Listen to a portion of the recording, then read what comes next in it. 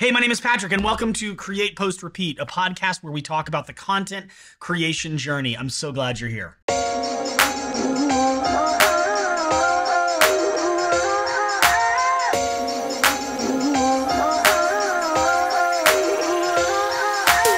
I'm so excited because today I get to talk to one of my favorite creators. You may recognize him, Aaron Chewning. Aaron started out by creating short form, hilarious content on Vine, remember that? And now he runs his own golf company? We're gonna get into all of it. Thanks for being a part of the Create, Post, Repeat podcast. Let's get into it. Welcome to the podcast, everybody. We are so glad you're listening and watching, but I'm really excited to welcome my new best friend as of 30 seconds ago, Aaron Chewning. How are you doing, man? Man, I am doing wonderful. It's been a good week. I'm enjoying life. Nothing to really complain about at the moment. Okay, well, if there's nothing... How are you? How are you? I'm crushing it. I know that. I'm making unrelenting memories day to day, feeling myself and just living life. It's my best life now, as some would say. Yeah, that's the vibe you're putting out. I got that. Thank you. I'm also exhausted. I have 3 children and an amazing wife who also works full time, and I'm trying to do this content creation thing, and it is going mediocre. It's going mediocre. I'm thrilled about it, and I'm into it. I'm really thankful you're here, man. I'm really thankful you're having a conversation with us. You have been, like, over the years, I don't remember the first thing I watched from you or the first thing I saw from you, but you have been one of my favorite creators over the years, not just for comedy. You create some really high quality stuff. So I guess, like, one thing I would ask you is, like, what are you working on or into? Like, what are you excited about right now, since you've had kind of a career of, you know, Vine and TikTok and like short form content, long form content? What's something you're really excited about that you're working on right now? Yeah, I appreciate that. It has been kind of a patchwork career of just trying to figure out how to make funny content however I can, for brands, for myself. Always kind of looking for that one idea that I could really get behind and try to really grow. And I think we found that. So St. Andre Golf, wearing the merch right now. It's kind of embarrassing. Didn't realize that. Yeah, we launched that late August and kind of put together a dream team of friends and some comedians to do a golf sketch comedy brand. So that has been the most fun I've ever had professionally, for sure. We just had our first, like, all hands team hang 2 nights ago. I cried. It was wonderful. Went to Top Golf. We had like 16 people. It was a blast. So yeah, that is really energizing right now. I'm excited about the future. We've got a great team. And yeah, just really enjoying the hell out of it. Yeah, that's been incredible to watch, because it kind of, obviously, I'm sure there's tons of work that went behind the scenes, but you kind of just, like, all of a sudden, because, you know, I follow you on all the platform things, and all of a sudden it just popped out, and you're in on your own joke where you're going, yeah, I'm doing a golf thing now. Who would have thought? And it's actually been pretty successful. You have had some pretty, I don't know, like, kind of like, let's just call them, like, big time relationships. Like, you recently did something with, I know, I'm going to totally mispronounce his name. One of the relief pitchers of the Braves has been doing content with you. You've obviously got some comedians on there that people recognize and are hilarious. And then Tiger Woods, question mark? Yeah, that was wild. Yeah, that happened in December was the shoot. We launched, last week of August. We got that email in November, so just a couple months after we launched. I thought it was a scam because it was from the production company. They're like, doing a shoot with Tiger, and we're like, this isn't real. We got on a call, and it was very real. And yeah, we are now we're partners with Bridgestone Golf, which I've played Bridgestone irons and balls for years and years, so it's very authentic. Love them. They're based in Atlanta, which I did not know until we started talking. But yeah, they had us down to Florida. We shot with their whole roster of golfers, including Tiger Woods, which was surreal. So shot a couple videos with him. He was the man. Between takes, he'd come just, like, stand next to us, chat. We're all laughing, hanging out, just being pals. Yeah, but it's been wild. We've had some really cool people be involved. Colin McHugh, Braves pitcher, my best friend. He came up through the Mets. He made his debut with the Mets. He was on the Mets for a couple years.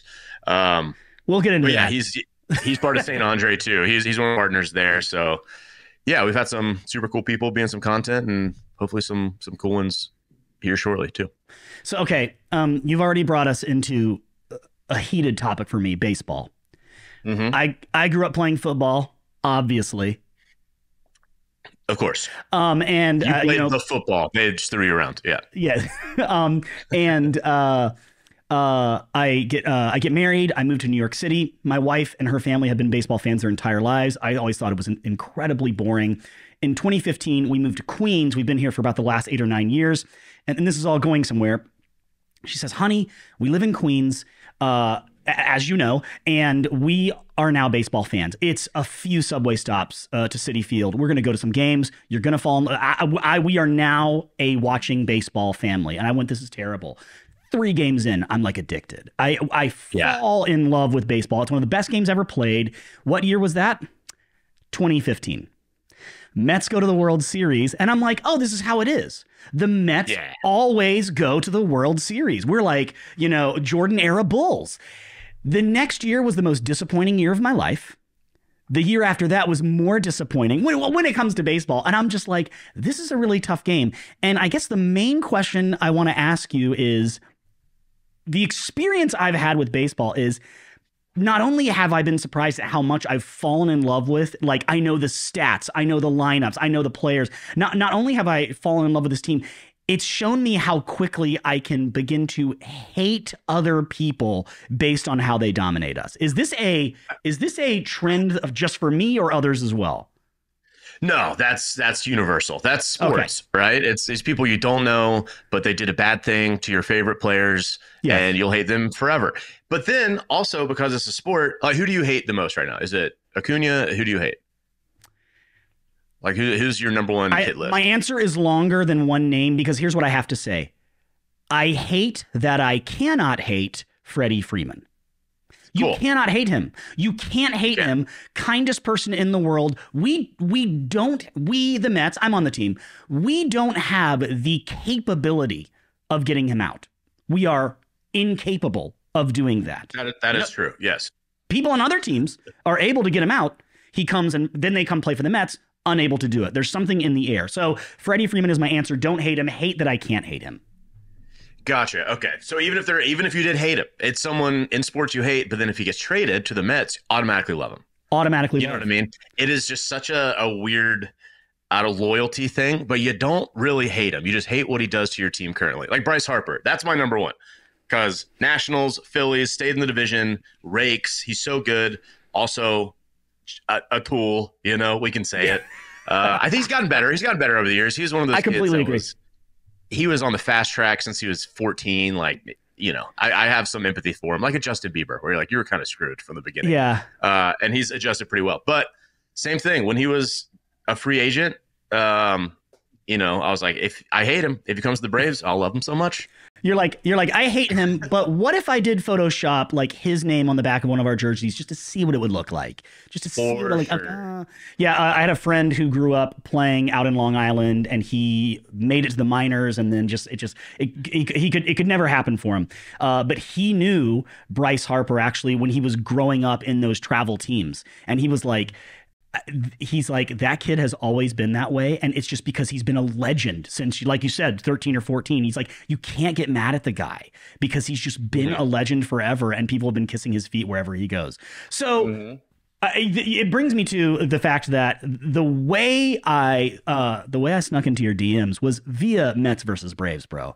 I've been talking, silly trash to you for the longest time ever, and I've hated how the Mets last year, we could not lose unless we played the Braves. And it was that constant contention between Mets, Braves, and then all of a sudden Braves, boom. And you've had a relationship with the Braves. I know you've talked about it a ton.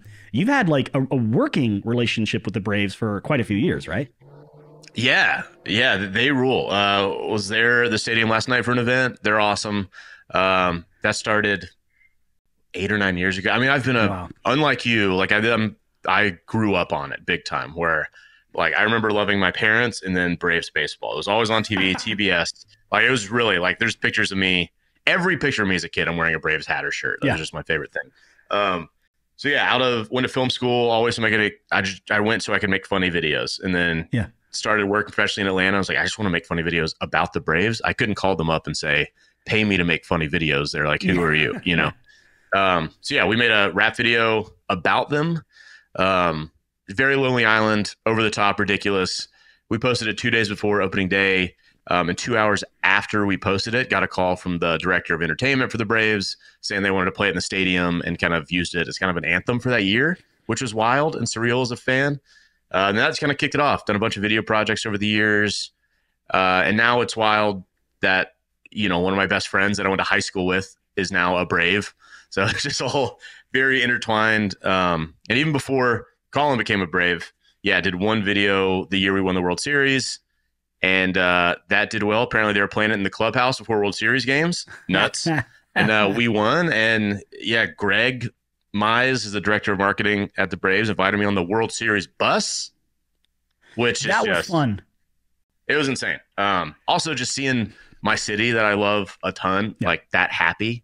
You know, it was like a year before. We're downtown, you know, there's Black Lives Matter protests. It is a very different vibe. Fast forward a year, the city is just like full joy. It was awesome. It was just the best day ever. So yeah, love the Braves. Love a lot of the people there. I think they're a great franchise, like how they run things. I think the Mets are too, to be honest. I think they like their front office rules. I think they are now. I think they are now. I'm loving Steve Cohen and all that, but yeah, Steve Cohen. I think like they do media well too. That's kind of the space, you know, I connect with teams and whatnot. So yeah, love the Braves forever. And now it's like a personal connection, not just like sports connection. I'm in it. It's way too deep. So so I live in a neighborhood called Long Island City. Not Long Island. It's called Long Island City. The view outside of my apartment is we're one stop from Grand Central. It's literally like what you see in like a movie of like the horizon of New York, and then it cuts to Kevin McAllister, Home Alone 2. That's the view outside of my kids' windows. And we forget that every once in a while, but it's just really cool. And since we're in Queens, and we live in this pretty affluent area, what area in New York isn't, right? But like we live in this on Center Boulevard, and there's actually apartments that provide short-term leases for tons of Mets players in my neighborhood. So it's not uncommon. Cool. It's not uncommon like a couple years ago to be out at the park and see like Jake DeGrom playing with his kids, or, you know, Nimmo walking around. Wow. It's really, really cool. And I can barely hang in those situations. My 15-year-old, who is in love with baseball, every sport actually, we have strict rules with him where we're like, you're not allowed to run up to a player that you recognize unless you check with us first. And we've had some pretty fun stories where we've been like, okay, go say hi. And he's like, hello, it's me, Declan. He'll talk stats with him. He'll talk, you know, at who does he talk to? Who are the ones? Name some names. Actually, this is kind of a deep pull, but a few years ago we had a closer, Addison Reed. He bounced around. I don't know if he's still playing anymore. But Declan saw him in the neighborhood, ran up to him, and literally first and last, hello, Addison Reed. I am Declan. It's so nice to meet you. I loved yesterday's game. And he's like, cool. Yeah, thanks, man. And then we go to the game. We just so happened to go to the game that night. We get tickets. We're like 2 rows behind the dugout, and he's yelling, Addison, it's me, Declan, from the park. And finally, Addison, walking off the field, looks up and goes, oh, hey, what's up? And it was just like this little moment in his little heart that he'll probably never forget. Of course, he's a fan forever now. Yeah, a lot of cool stories like that. So you grew up in Atlanta, and I did want to ask you, like, when it comes to like the whole content creation journey, I would assume, and forgive me for assuming, did you kind of come from a bit of like a conservative Christian background? Oh, massively. Yeah. Yeah. Yeah. I mean, so you have Atlanta, right? And then right outside Atlanta, you have Georgia, which is different. And so I'm from like 45 minutes east of Atlanta, place called Stone Mountain. Do you know about Stone Mountain? Okay. Stone Mountain. Oof. I'm trying to not. There's a lot of people I love over that direction. Yeah. It is the biggest piece of exposed granite in the world. It's just a giant granite mountain. A giant carving of 3 Confederate generals on the side of it. It was the home of the KKK. Jeez. Yeah, and so that's where I grew up, which is wild. I mean, that's also like where Donald Glover's from. It's a majority black neighborhood now. The things that you're pulling out here, just the facts are just, it's wild. Everyone blows my mind. look up Stone Mountain. It's people like, you'll see once a year, someone's like, hey, we need to take down this statue. And I'm Yeah, like, of course. you see this mountain, dude? There's always a petition to get cast carving to replace it. It's very funny. There's just an Atlanta joke that's recircled. Yeah. But grew up Southern Baptist, went to public high school and then Christian high school the last 3 years. But yeah, that's, and I'm neither now. Yeah. I'm a agnostic progressive now. Maybe that's part of it. It's like, I was raised being like, all right, I need some time to go over here and then we'll figure out where we land eventually. But yeah, that's the origin story. Well, this whole episode is so that I can witness to you. I've got some tracks. I'm gonna text them over to you really quickly. If you could just rifle through those pamphlets real quick and just tell me some of your thoughts. I'm sure I've seen them because I gave them out back in the day. For sure, me too. Well, what was that like? So, because I know you went to Full Sail University. Mm-hmm. And now tell me if I'm correct here. Well, I know this is my experience with Full Sail. I grew up in Florida, Full Sail, and I was friends with all the guys that were in the audio department. And the running joke, gag, or even just like hard truth amongst them was, dude, the audio department at Full Sail is kind of a joke, but the film stuff is legit. Would you say the same thing about your alma mater? I don't know about the joke side. Part of the deal with Full Sail is it's definitely a great film program, but it's a new class starts every month and you do the program. So you don't pick your classes. So I've had so many people say, oh, I have a friend that went there. Unless they were a film major that started the same month of the same year, I didn't know them. It's wild. Right. So like never really there's maybe one or two classes with audio that you overlap like at the very beginning where it's like intro math, which math at film school, not good, bad. Yeah, but I've always heard it's film first. I know touring is a big thing. So like roadies, lights, rigging, audio on the road. And then, audio engineering in studio stuff is I guess the third one. That's how it was in my head. I don't know if that's the same now. But yeah, pretty good film program. It's top 10, I think. Yeah. And now you're using all of that. I would assume you're using all of that for the projects you're passionate about, but somewhere in between there, you start picking up your phone and doing the Vine thing. You're doing the TikTok thing. You're doing the Instagram thing, this short form content. And I've heard you say in interviews before, because I do my homework, that like you always come back to those more professional, and correct me if I'm wrong, if I heard this wrong, you always tend to come back to those more of those professional shoots, high-end production, but you always have this off to the side, this content creation side of you where you're doing sketches, bits, and shorts. Would you say that's true? And how do you balance the two? Does it just happen randomly? Is it something where you get inspired and you pick up your phone and your film? Like, what's that story been like for you? Yeah, I do think that's true. And I think that's a reason why St. Andre is so special to me, because the first time I've been able to kind of marry those two things where it is like dumb, small jokes, little sketches, and I can marry it with like high production and do it the way I've always kind of wanted to do it. But yeah, how I kind of say it from the beginning, I guess the real like professional origin story is Lonely Island joined SNL when I was 15. Yeah. I love them on YouTube. I love Bo Burnham on YouTube. Those are my guys. And it just blew my mind because I grew up watching SNL. We'd watch the tapes, like best of Chevy Chase, like all that stuff. My dad loved it. So once I saw these YouTubers that were outrageous joined SNL, it blew my mind. I remember that like light bulb moment being like, that's an option, like that's a viable path. And I kind of decided that's what I wanted to do. Went to film school so I could make funny videos. Like a lot of kids at Full Sail saw, Pulp Fiction, and they're like, I want to do that. Like they want to be doing these big movies and got inspired by something. Where I was like, I just want to make like dumb online videos. Yeah, that was always kind of the goal. So yeah, I spent my career just doing that where I could. Like the film stuff would pay the bills. I started off kind of boring type book trailers and talking head corporate stuff. And, like I said with the Braves thing, I couldn't just get those comedic video jobs in the beginning. I had to like prove it. So that's where Vine came into it. That's like, I didn't need a crew and a client. I could just all of a sudden have my phone and tell jokes there, So it was kind of both things that were separated. And as I got better at Vine stuff, picked up steam there, kind of, I guess, started to have a platform. That's when brands would be like, oh, you could do this professionally a little bit. So it was just kind of marrying those two up until now. I'm figuring this out as I'm talking about it.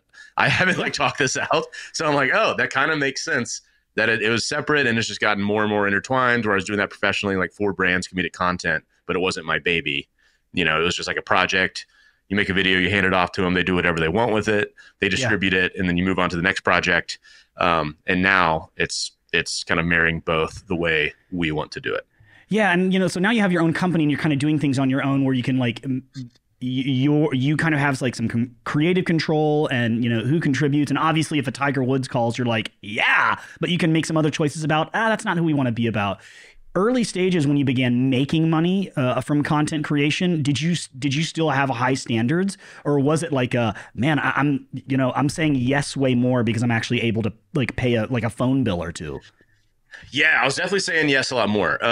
And also it just makes me feel old, but like Vine, it was pretty revolutionary to where people in their home were becoming comedians, you know, like it wasn't the traditional stand-up route. It's these random people, you know, in like a small town in Kansas. Now they're your favorite funny person because they're just putting themselves out there. So it was just a new frontier, like brand deals. I remember when that was frowned upon. You do an ad and everyone in your comments was like, sell out, I'm unfollowing. Now it's so expected and celebrated, really. It's like, oh, that's a great ad. Like, oh, it's a cool partnership. It's just, that's how it works. So yeah, at the beginning, I did one ad on Vine because I was scared of that. I was like, I don't want people to be mad at me. It was for the Pope.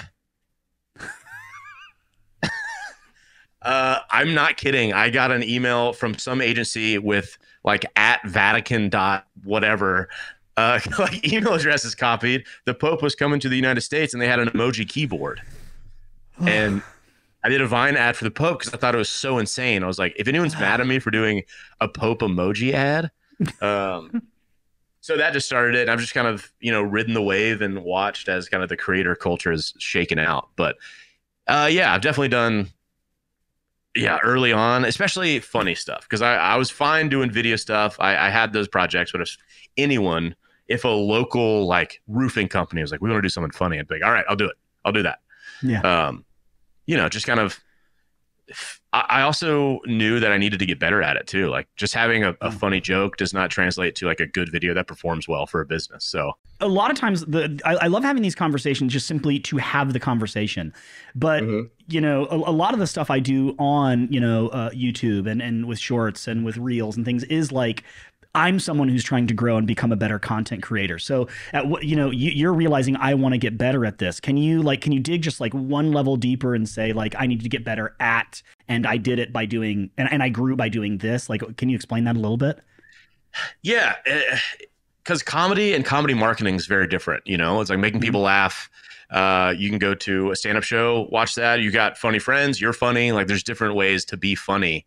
But actually selling something, representing a brand, I mean, it goes back to, you know, Donald Miller story brand type stuff where it's if you confuse, you lose. It's my friend BT Harmon, he's a brilliant podcaster and marketing genius. But he talks about the epitomizing statement, where that's what I'm trying to do with like St. Andre. It's golf sketch comedy. You can understand that, you know what that is. Neat dude, or not neat dude, dude perfect. Yeah, you know, it's like fun I'm dude. Gonna start, I'm gonna start Neat Dude. Well, Neat Dude is a clothing brand that my friend Chris runs. It's in my head. But yeah, it's just like a understandable story. That's a big part of it, is like learning audiences, not confusing them. Like, how can we make your life better? How can you make the customer the hero, not the product? All while having the comedy as part of it. It's a skill, you know, that you just gotta learn about. Because yeah, funny videos, they might do well on TikTok, might do well on Vine with no brand. But once you attach a brand, it's a different animal. That's a really, wow. Like, you know, that, you know, you just made the reel right there, you know, put some soft music behind that. You know, once you involve a brand, it's a different animal. That's great. Hashtag animal, hashtag PETA. That's good stuff. Add a tiger roar to mix in tiger, you know? Yes. Wow. See, we're doing it. This is the process. This is the process right here.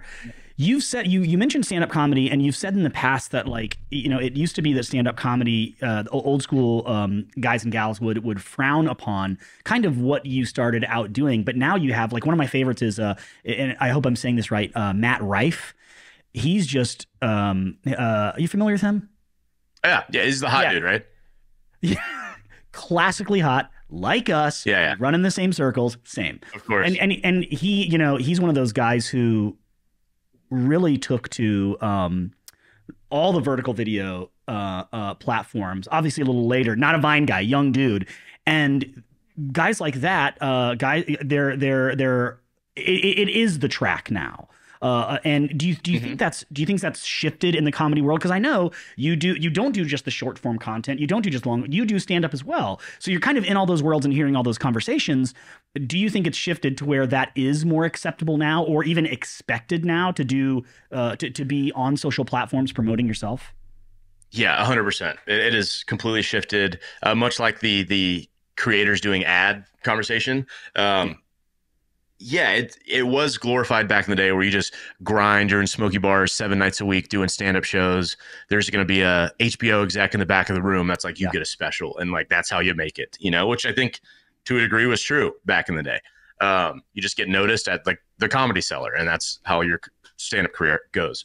And it was. I remember back in the day starting to get into stand-up, and I'd have I would die inside when a host would be like, "You might have seen this guy on Vine." And I could like hear groans like from comics being like, I've been out here grinding. This dude's just in his home. I kind of get that too, but it was a little frowned upon. Definitely. Like you didn't go through the real grind, because stand up is so much harder than anything else, I think, than things you can edit, things you can use music for. Like it is the rawest form of comedy. You get immediate feedback.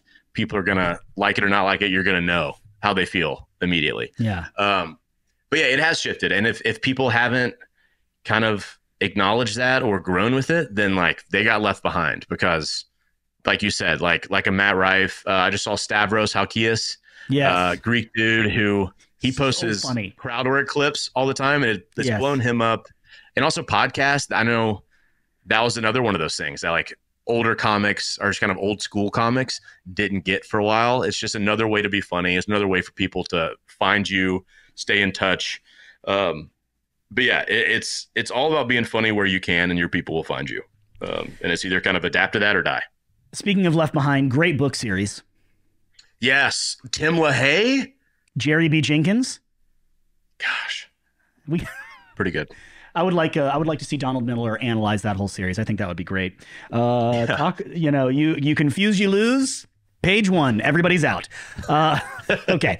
Anyway, name drop time. A buddy of mine was in Paramore for a while, and I remember, and they're amazing. They actually asked me to come on tour with them and maybe be one of their guitar players. I'm just saying. Okay. But is that real? Yes. Oh, I didn't know you rip. You shred? I shred because he bled.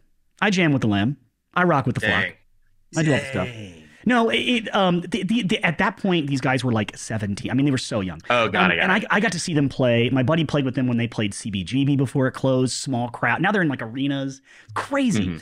And I remember when they came to New York, and of course they had to go talk to all their label people, go into all these offices with big wigs. And my buddy came back to me and he said, this was so insane, because every office we walked into, the first question was not about album, mixes, merch. The first question was always, how many MySpace followers do you have? How many MySpace followers do you have? And in my brain, it was kind of like this thing where like the tide was shifting to these like online platforms really boosting people. It's crazy. So to hear your perspective from a comedy standpoint is just, it's just incredible. Do you have, so I know like, what you're doing with Saint Andres. Am I saying that right? Andre. St. Andre. Named after Andre 3000, Outcast, Atlanta. Go Braves. You get it. That's phenomenal. That is your favorite. That's what you're doing. That's what you're focusing a ton of time. But do you still enjoy dipping into short form content? Do you still enjoy doing stand-up? Do you even have the time for those things? Stand-up, I don't do much anymore. in the most consistent groove I've ever been in doing stand up when COVID happened. And it kind of obviously made me stop and step back and realize like, I'm kind of just burning energy here. Like I wasn't going to do the 6 nights a week in a bar. You kind of need to do that to get great at stand up. And I've never loved it like that. Like I want to be doing other things. I want to see my friends. I wasn't just going to sell out every night and go hard on it. So that made me pull back. I'll do a show a month maybe here now. Just like a booked out show. Andrew Stanley is a great friend of mine, comedian that we did a podcast together. He has a couple great shows, so I might hop on one of those here and there, but it's not a priority. Yeah, I don't know. I haven't been posting on my own socials. I'm kind of just all in on St. Andre. It's been so much more fulfilling, really. So yeah, just head down doing that for now, and I feel great about it. Do you think you might ever pop back into those other platforms? Potentially. I'm also busier than I've ever been. Yeah. In a good way. Yeah. But if I'm posting a lot elsewhere, that's usually because actual work is slow. You know, or like I'm not fulfilled by other work. Like if I was kind of toiling away on these big projects that I didn't feel like my jokes, my ideas were getting in there, I feel like I needed that outlet somewhere else. But I think all the boxes are checked with St. Andre. So, I mean, potentially, but not soon, I don't think. Yeah.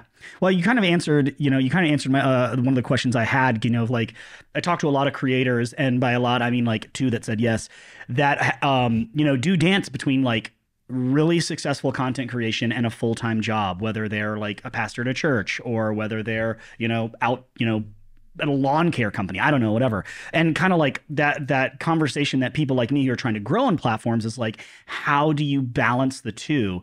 And you know, everyone tries to give this really creative answer, and you kind of gave the most honest answer, which is like, dude, like when I want to and when I can. And I find myself in a position where like, yeah, I have a full-time job. I'm a worship pastor at a church, crushing it, you know, again, rocking with the flock. You know, my wife is a full-time assistant principal. You know, we're doing okay. We're paying our bills in New York City. How privileged are we, you know? But there is this like passion inside of me to create. And that kind of came up because, you know, you growing up in Southern Baptist land, I was raised in Orlando, Florida at like, we called our church Fort God. It was like this huge campus. You've seen them all. That like, what was it? First Baptist Orlando. I've been to FBC. Yeah, baby. Wait, FBC Orlando. Yeah, that's it. FBCO. What did you do there? Huge. I just went to the outrageous Christmas stuff they would do like once a year. The singing Christmas trees. Yeah, goodness gracious. To fuel. Just obscene. What a show. Yeah, obscene. What a show. FBCO, they're singing Christmas trees. Put that on the card. Aaron Chewning. The way those trees are, this is going to make you so mad. The way those trees, the greenery is put on them is in my Bible class in high school. We'd take a break on learning about scripture, and we, the students, would climb those trees and put in the fluff ourselves. And just the other day, I'm so glad you mentioned this, because just the other day I was thinking, I don't think that's right. I don't think that's safe. There's actually specific laws about child labor, and it's pretty frowned upon, even in Florida. Even in Florida. This was the 90s, bro. Like, what are you gonna do? Yeah. So like, it built character. But I find back to like, I'm finding, you know, I'm in these spaces where at my church, you know, guys that like have any type of, you know, people that have any type of skill in audio or video, or they become like the content creation people. And I know that there's like some trauma attached to that. Like, they were always asking me to do things. And I'm sure some of that happened to you as well. But they're inside of me, grew this desire to kind of do it on my own.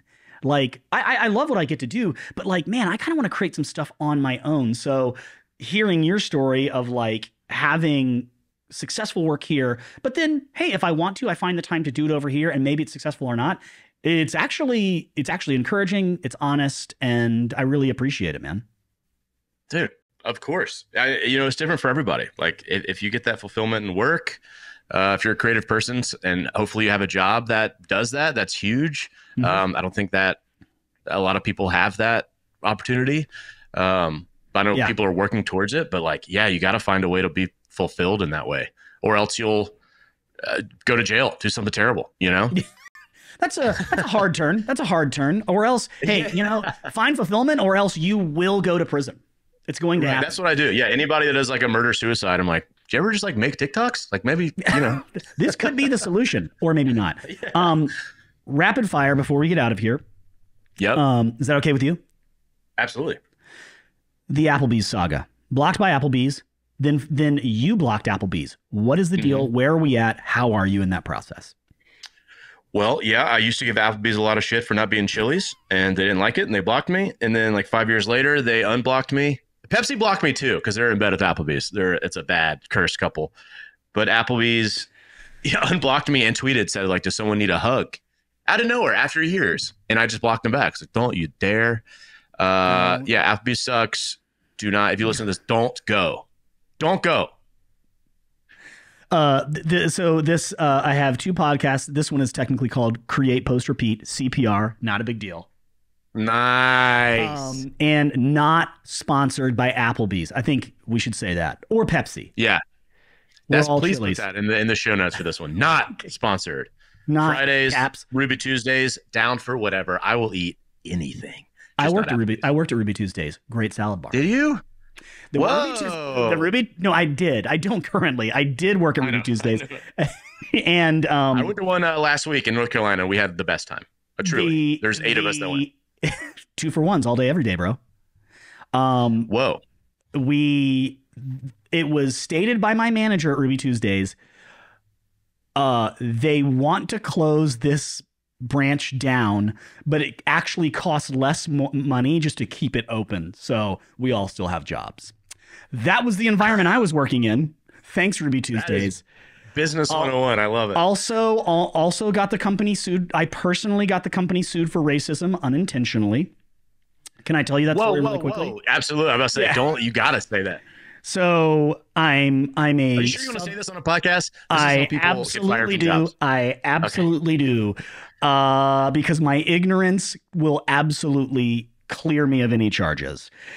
I'm a Southern Baptist child working in Ruby Tuesdays, never had a sip of alcohol in my life. My buddy, who will remain nameless, was behind the bar for his first time ever. I happened to be serving a table, the people of color that don't look like me.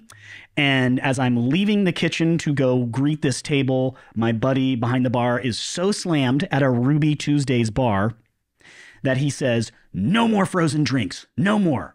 Because they clearly take 5 seconds more than a regular drink to make. If I offended any bartenders, I apologize. I walk out to the table and I say, "How's everybody doing?" Obviously great rapport. I'm a phenomenal person.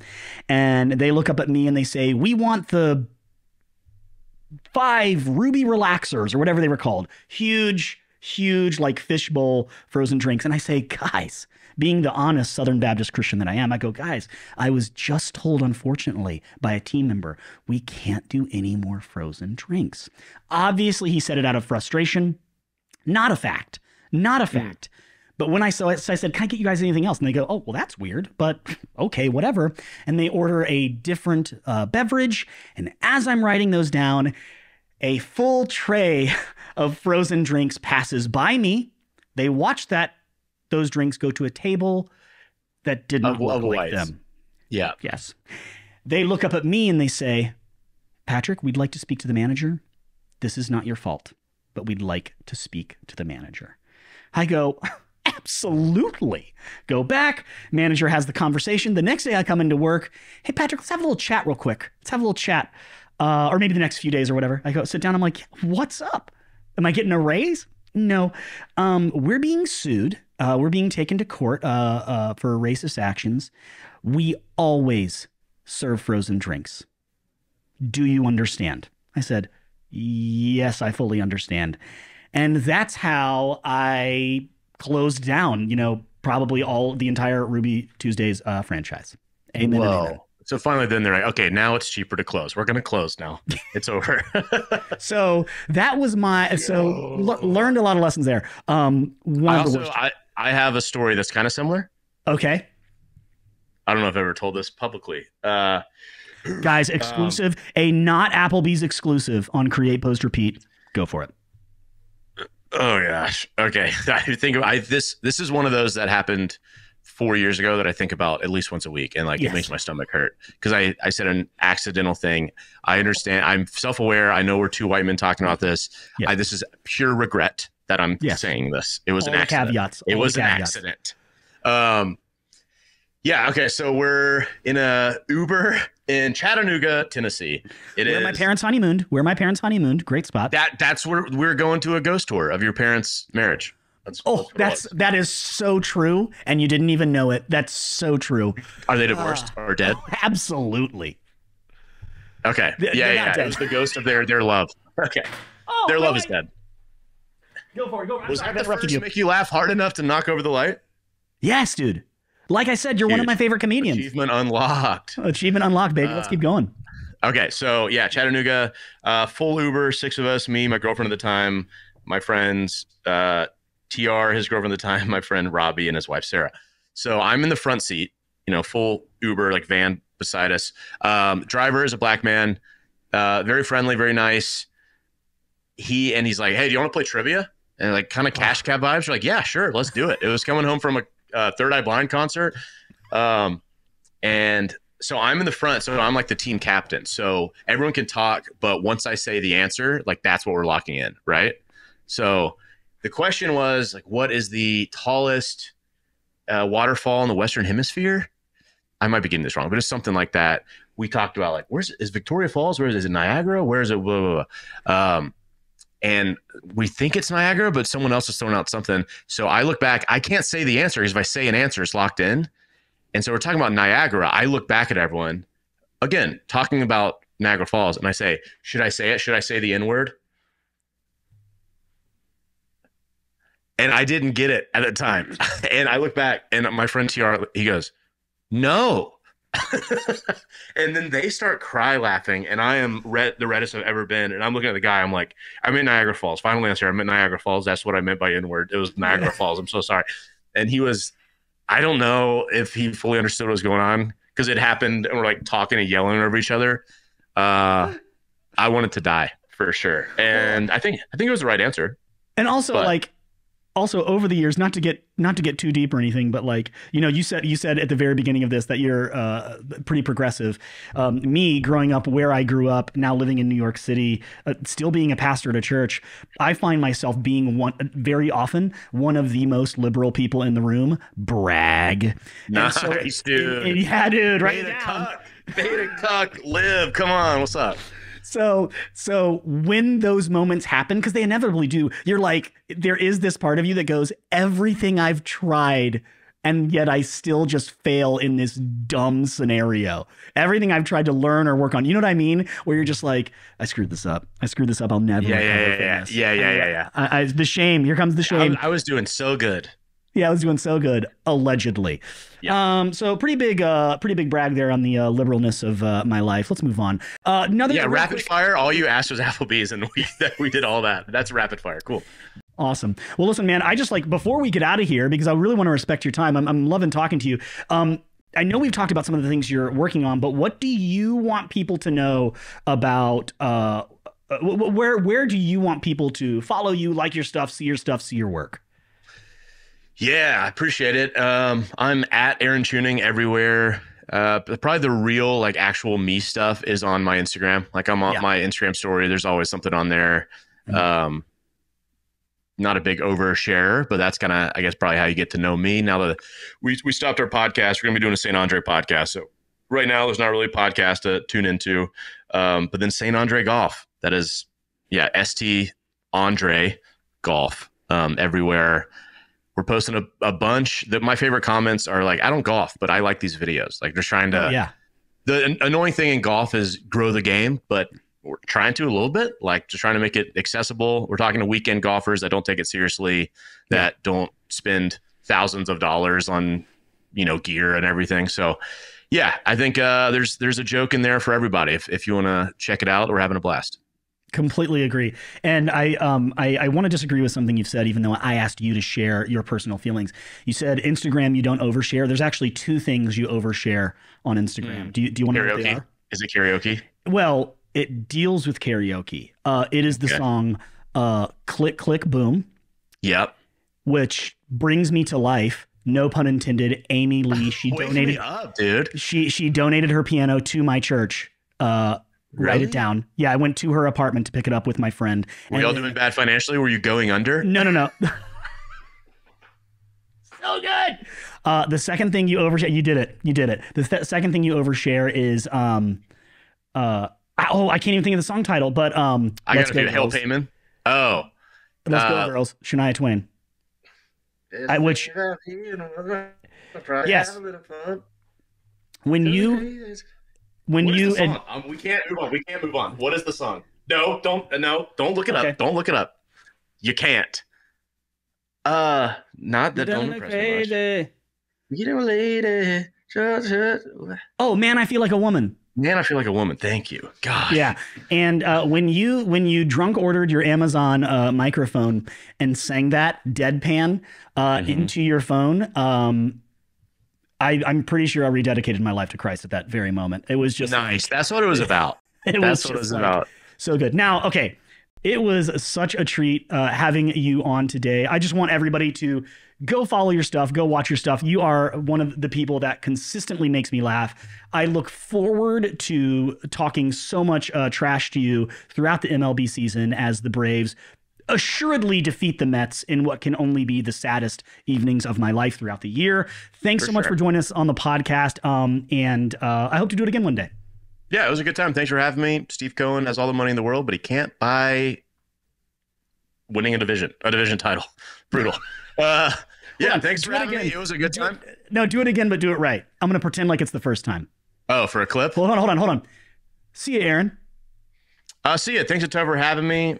Steve Cohen has all the money in the world, but he can't buy a division title. Get wrecked.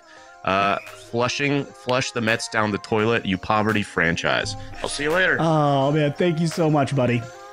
See you, dude. I absolutely loved this conversation with Aaron, and everything we talked about can be found down below, linked in the description. But don't forget, before you go, you probably should watch this video.